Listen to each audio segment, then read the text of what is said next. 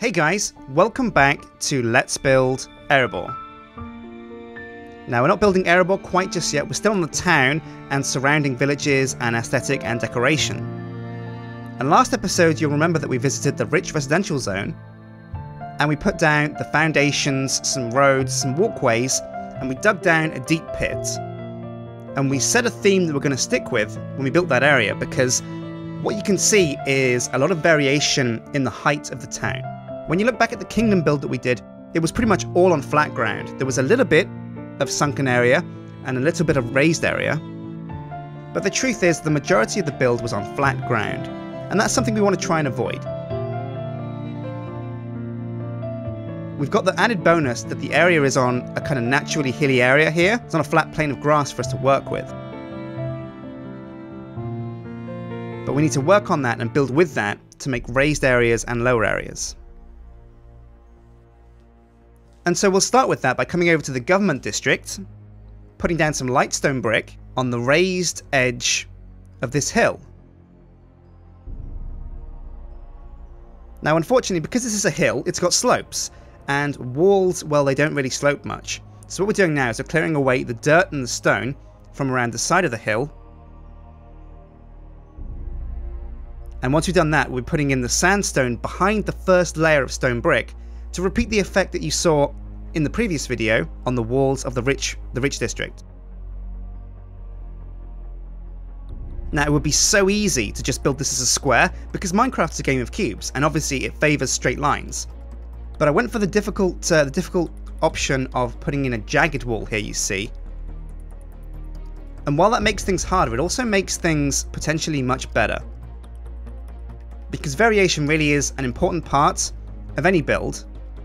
And if you can throw in circles and jagged lines, and if you can go against the pattern, if you can go against the norm, if you can defeat convention, you can add a lot of creativity and originality to your builds.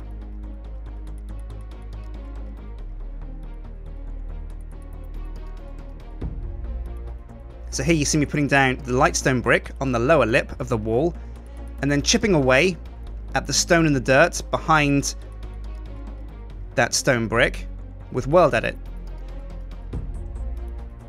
I then came around the sides and replaced that stone and the dirt with sandstone.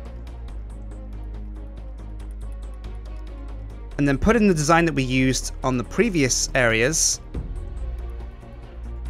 of sandstone steps and etched sandstone. Now the etched sandstone with the steps wouldn't work in the jagged section, so I just used etched sandstone. But I kept etched sandstone and steps on the flat areas, on the straight line zones of the wall.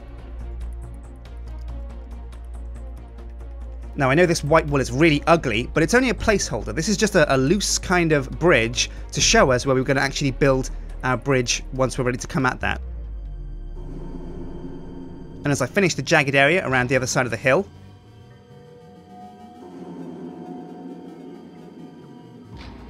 it was time to look at the road section. And as I finished the jagged area around the side of the hill, it was time to look at the roads and edges of the government district. So I came around the back here with light stone brick, putting in a 3-block thick road, and cutting away the grass that was left between the sides of the road. Now for the road sections, as you can see down here in the bottom, at the rich district, we're going to be using cobblestone half blocks. And I think that's really a good idea, because when you put in half blocks on the sections of road that you're going to walk on, it gives you a kind of natural pavement at the sides. And of course, adding any kind of depth helps make your builds look original, a little bit more funky, and all round better. So there I am, just filling in with cobblestone, the road, and there we go. You can see the sides of the walls of the government district, the jagged area close to the river. Now we're going to develop the land near to the riverbank because it's looking really messy at the moment, with some kind of river walkways, but we'll come to that later. And there you can see the finished kind of government district area with the foundations set. Now I wanted to bridge the government district with the rich district, so I came across here with light stone brick and connected this to the road that we have going down to the rich district, but then I also kind of teed off. I came off with a T section towards what we've designated as the trade district. Now this might seem slightly controversial, but what I wanted to do with the trade district is have a large raised platform. Now this platform is going to be half held up by pillars and half held up by actual buildings. But I mapped this out loosely with this kind of floating, disembodied stone brick. And don't worry, it looks a bit messy at the moment, but once it's finished, it will look quite sturdy and quite sensible. Now I cut away at areas of grass because I had some ideas, but that's nothing that I would stick with. And then I came around with some road section on this raised section here, and you can see this is going to be the road that's going to loop around the raised section, and the buildings will be in the middle bit. Now I came back to this bridge that we had bridging over from the government district, and I wanted to copy the pillars, the sandstone and stone brick pillars we had in the rich district, over here for this walkway bridge. So using the copy and paste tool, I copied the top parts of the pillars, and once those were in place and once I was happy with their position, it was time to go back and copy the bottom half of the pillars.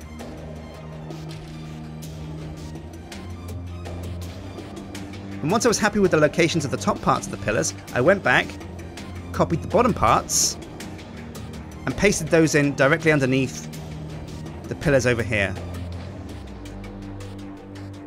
And there we are, kind of stumpy pillars in a similar design to the ones we have over on the rich district. I then used etched sandstone and sandstone steps to continue that kind of pattern and theme that we've got going on throughout the whole build. And there you go, you can see the raised bridge and the raised walkways. It's already looking pretty cool, pretty swish. But we're not done yet, we're far from done. I began to cut away at the dirt and the stone that was underneath the trade district,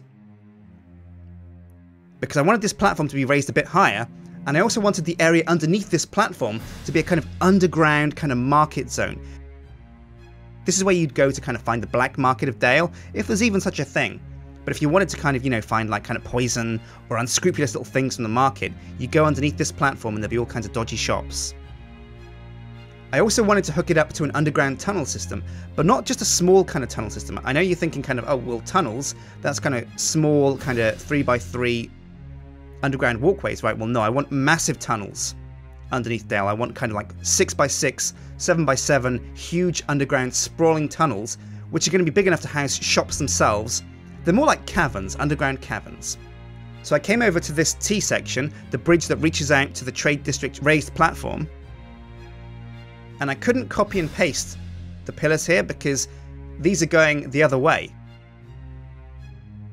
So I had to make my own pillars here, but once I'd done one, I copied that and pasted it twice more to get that kind of raised pillar effect holding up the platform.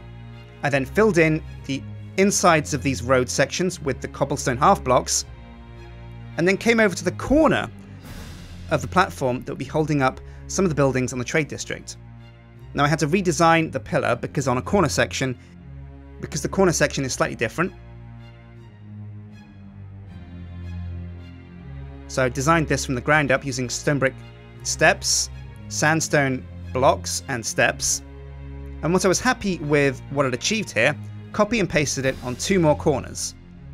Now I know you're looking at the platform and you're thinking, well, hang on a sec, half of this platform is kept up by pillars, but the other half is kind of floating nebulously in the air. How's it going to hold itself up? If this is a real life town, Sjin, that would fall over, that would crack, everything would fall to the ground, and there'll be death, there'll be carnage. But what I'm going to do is I'm going to hold up the other areas of the platform with buildings and shops.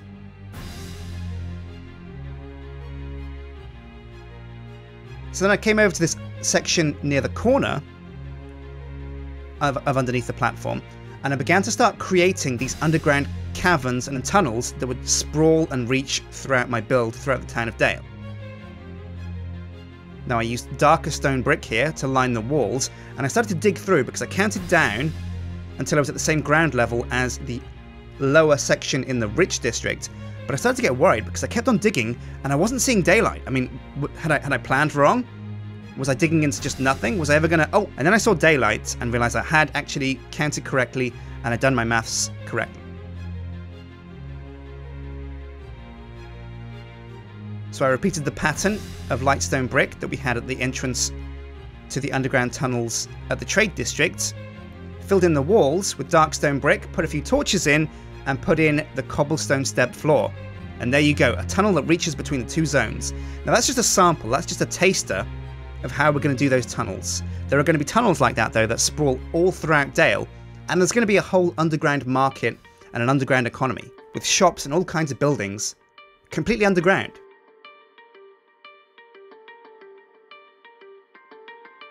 Now again, I came over to the other half of the town. I wanted to get as many of the foundations done this episode as I possibly could. So I repeated the designs that we had at the Rich District and the Government District, with jagged stone steps here, and cobblestone half blocks as the road. And I know I kind of set down paths and things in white wool, but when you make plans like that, they're only very loose.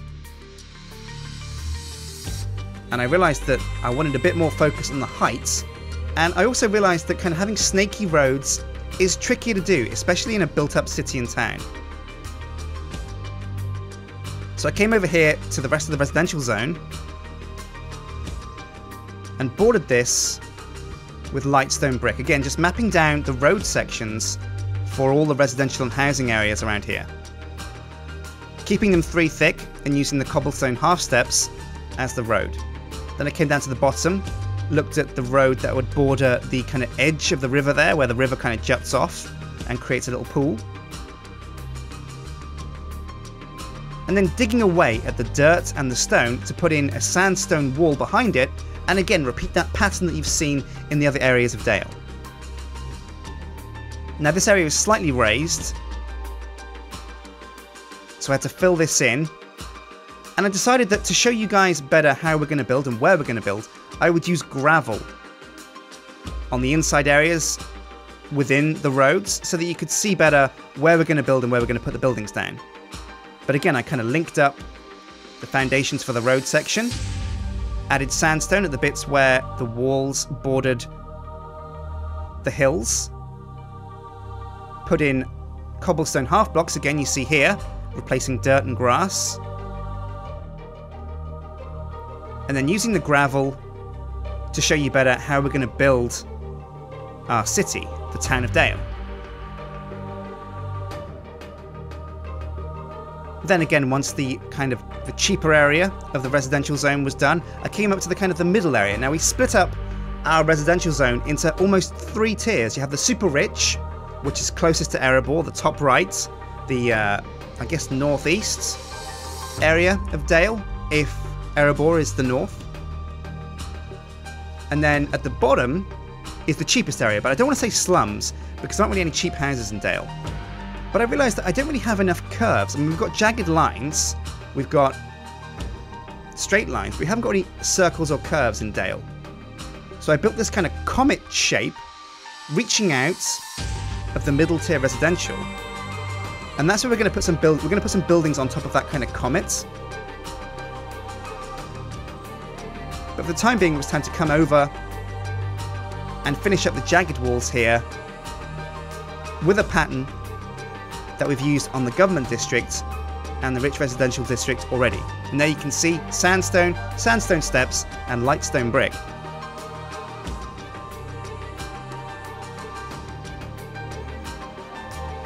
Then finishing up the comet shape here. This is going to be a large kind of circular building on top of here. Finishing up the road in between these light stone bricks.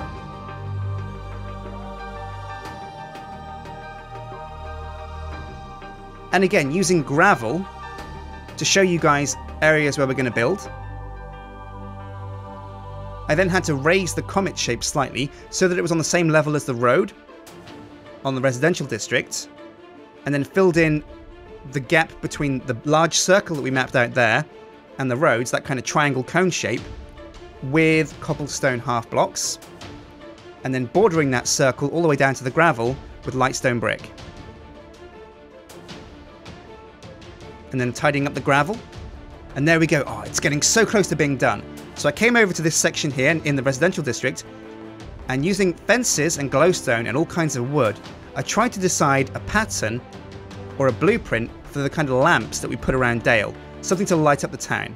But in the end I settled for this simple wooden fence glowstone block lamppost. Then copy and pasted that and threw it around in various locations of Dale, and this will help us better light up Dale at night. Now I've only put in half of the lamps because I copy and pasted a lamppost that only worked on one axis, on kind of like a y-axis. But if I want to put them on roads going in a different direction, on say the x-axis, I'll have to make some more lampposts. And there you go, that's how much we've done of Dale so far, and now I'm quite impressed with how much we actually got done this episode. We've almost got all the foundations complete, and you know what that means? Once the foundations are built, we can finally start to create and build the actual buildings of Dale. You see here the underground tunnel, the rich district here with the raised platforms, looping down to the poorer residential districts as you get further and further down, and that comet shape there leaning out where we're going to put a nice circular building. So I've been Sjin, and this has been Let's Build Erebor. Stay tuned because next time we should hopefully get to build our first building. So hit like and favourite and subscribe, and I'll see you guys next time. Take care.